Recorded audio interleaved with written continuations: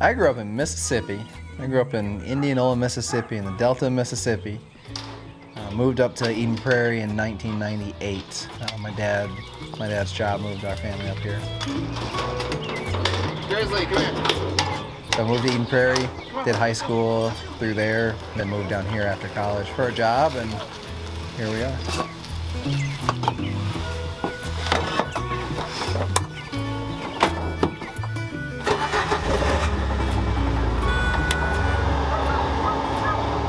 We were trying to come up with a name with what we wanted to call it here, and so I was looking at dog or kennel names all over, and they all seem very region specific. And down here in Southwest Minnesota, there ain't nothing but ag land. It's cornfields and bean fields, and so that's kind of where the name AgLand Retrievers came by. We're in Cottonwood, Minnesota, which is Southwest Minnesota, just about 15 minutes north of Marshall.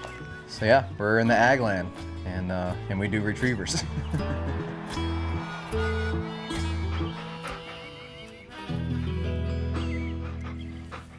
I've been training dogs this is going on my 4th year.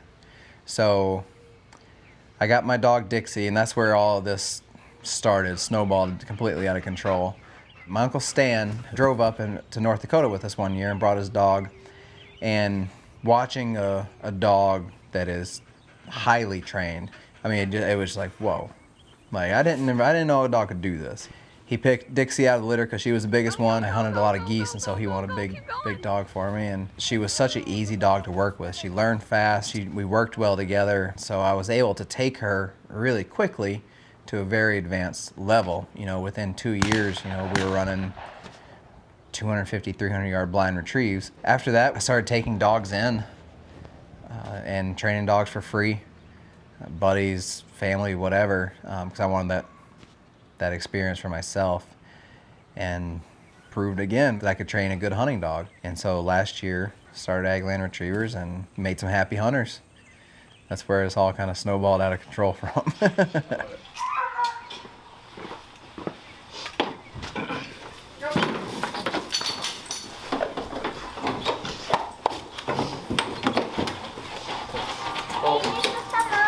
I know. Here, we'll skip it. Say, no commercials.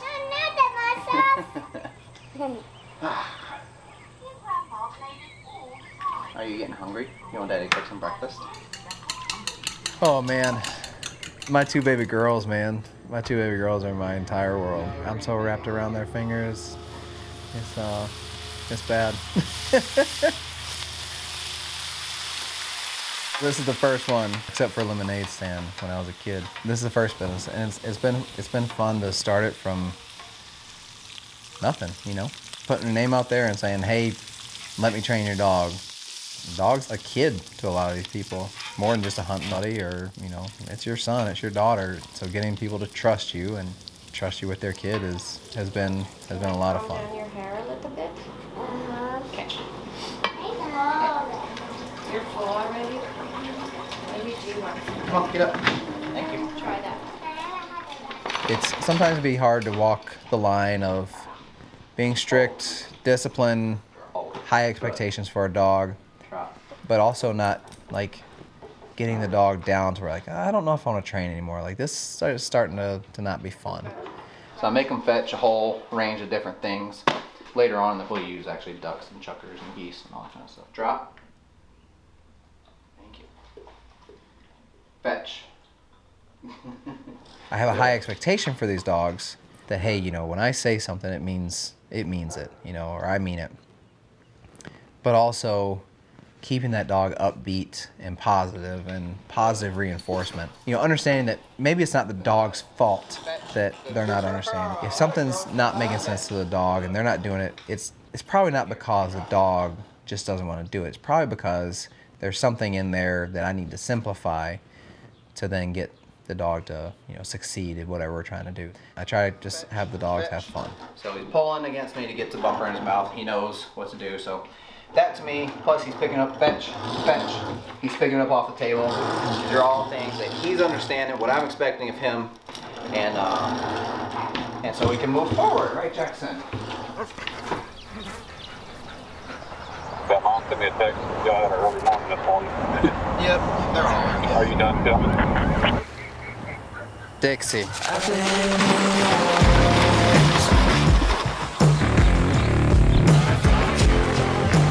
I think it goes back to hunting for so many years with people who had, I don't want to say bad dogs, you know, because they're not bad dogs. It just means the dog doesn't know any better.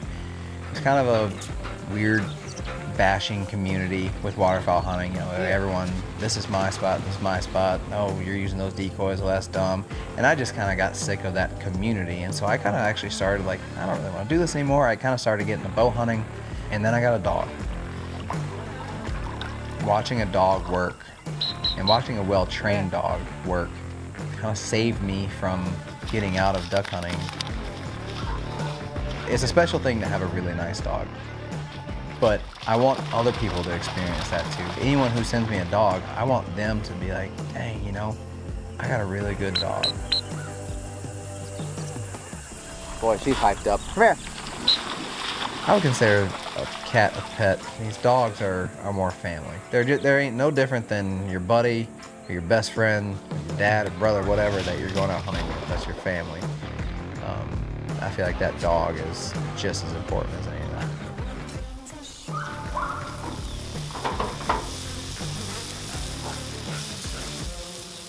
I want people to know when they're gonna drop their dog off here. They're dropping it off to get trained, yes, but they're dropping it off to be part of our family for 3 months.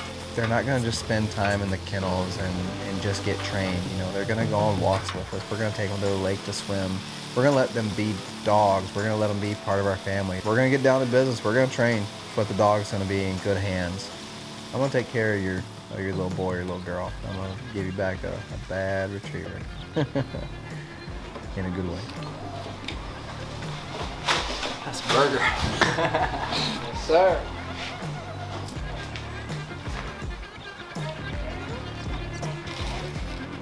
Yes, sir.